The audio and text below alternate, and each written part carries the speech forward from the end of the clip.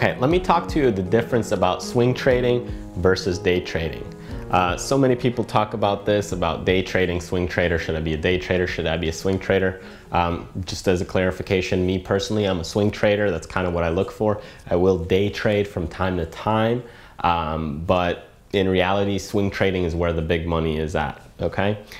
You can still make great money, $100,000, $200,000, $300,000 in day trading, but the larger money is in swing trading. So if you're looking for larger money, look at swing trading. So what is swing trading and day trading? So let me go over day trading first, and that way you can see what swing trading is. Basically, day trading is, let's say the market opens at 9:30 a.m. Okay, you purchase that stock or some kind of stock at around 10:20 a.m. Now you do some trading in between there and you close out everything, meaning you're done trading, you own 0 shares after your trading by 3 o'clock. Okay, by 3 p.m. now you own nothing anymore. So you bought some stuff at around 9:20, you sold some in between, you bought some more, you sold some, and by 3 o'clock you have nothing. So you're basically trading on the day's gain. Or the day's losses, depending on if you're going short or long. And day trading, that's what it means, is everything that you do, it's done within that one day.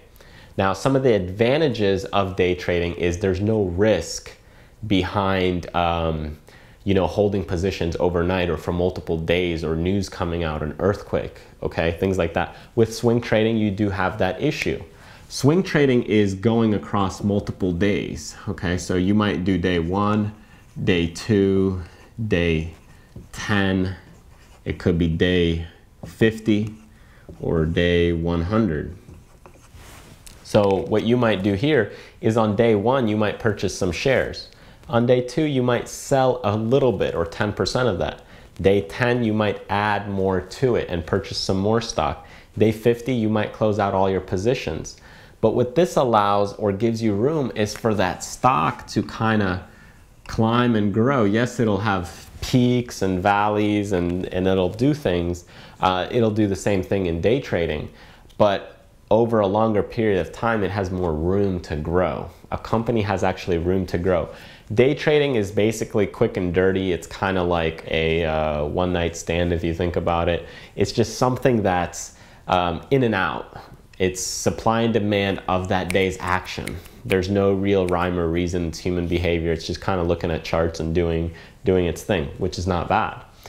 But swing trading, it's kind of a lot more about the company. There's a lot more things you should watch for, and it gives you an opportunity to actually make more money because you get gap ups from multiple days. So if a stock opens at like $10, let's say day 1, on day 2, it might open at $11 or $12. On day 10, it might be at $14. Usually stocks are not going to jump that much in a day unless they're higher priced shares, okay? So keep that in mind, day trading versus swing trading. Like I said, me personally, I'm a swing trader. I try and swing trade most of the time. There's other days or market environments that you may want to do more day trading because the market's crazy, which means people are crazy. So you might not want to be as risky because swing trading is slightly more risky because you're holding positions overnight.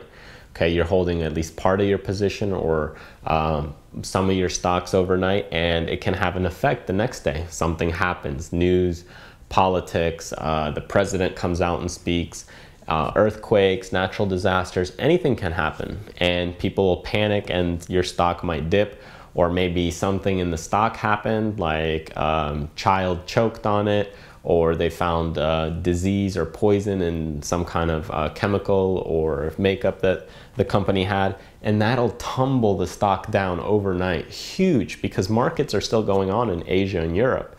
So be aware of that swing trading does have those risks, but more opportunity, and day trading, you avoid those risks. So the minute that the market stops trading at 4 o'clock, then all of a sudden you're done and you have no risk beyond that because you have no positions, you have no stock, no contracts, and nothing going on. So you either made your money or you took your loss for the day, and but you have no risk overnight.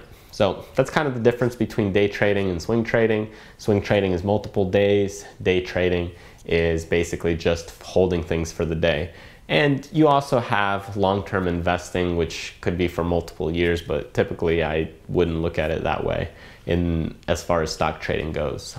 Those are typically people that are less educated within the market. They purchase a company because they like the company as opposed to really understanding the company.